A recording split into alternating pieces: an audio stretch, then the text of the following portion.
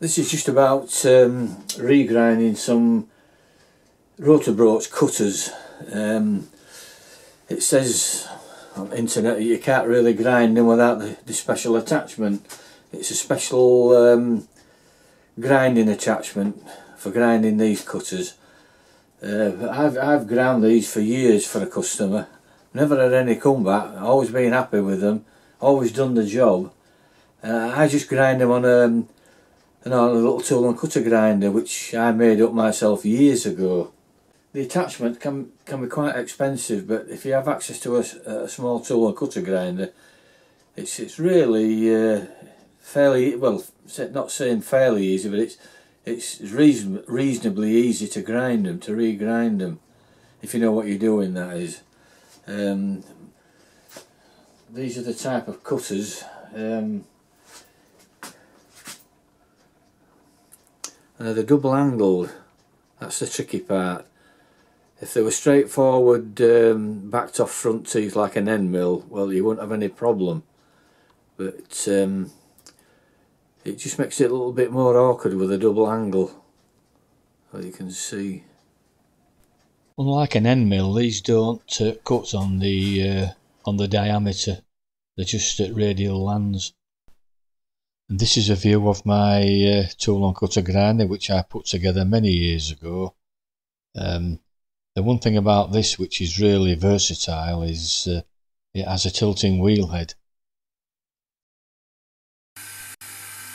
Now, for indexing each tooth, I use a piece of saw blade, which is ideal because it's got just the correct amount of springiness, and this is the best way really of indexing for regrinding slot drills, end mills and these Rotabroaches, because it's indexing on each flute, and this is the correct way in tool and cutter grinding to grind end teeth.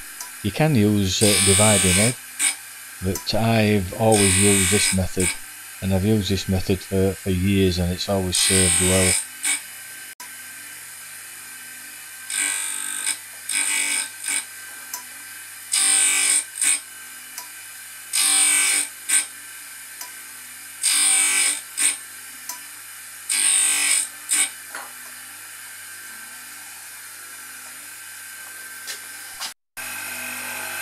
Here's another view of grinding the first 15-degree angle.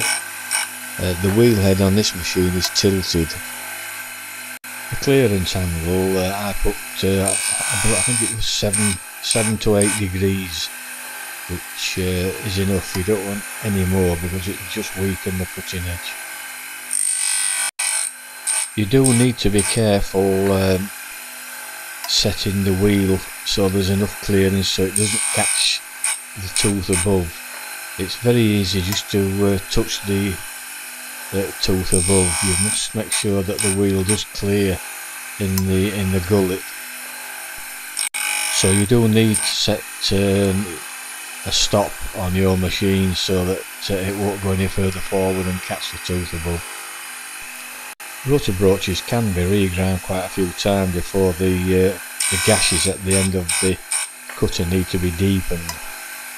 These are called gullets, and after a while, after regrinding, they do get shallow, so you do need to deepen the gullet.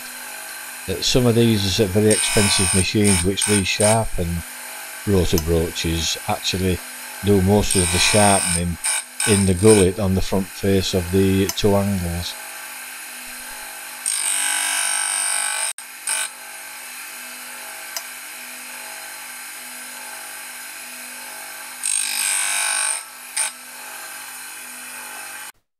When I first set up on this cutter grinder for the angle, I actually use a protractor on the edge of the bed and use the base of the attachment to get the correct angle. And here's the cutter with both angles finished ground. The inner angle is ground exactly the same way, same angle and same clearances. Well, this is a large batch of assorted Rotabroaches which I've finished with. Even this large one was ground without any difficulty. Well, it's been another interesting job grinding these. Came out okay, no problems. If you do by any chance have a small tool and cutter grinder and somebody does ask you if you can grind Rotabroaches, well, have a go, 'cause there's no mystery. It's just a matter of careful setting up and making sure that you've got the angles correct and the clearances. I suppose it really is quicker and more efficient if you use the actual dedicated grinding machine for these type of cutters, but I think they're very, very expensive, and also you probably need someone who's trained up to use them. Anyway, something a bit different. I hope you found it of interest, and thanks for watching.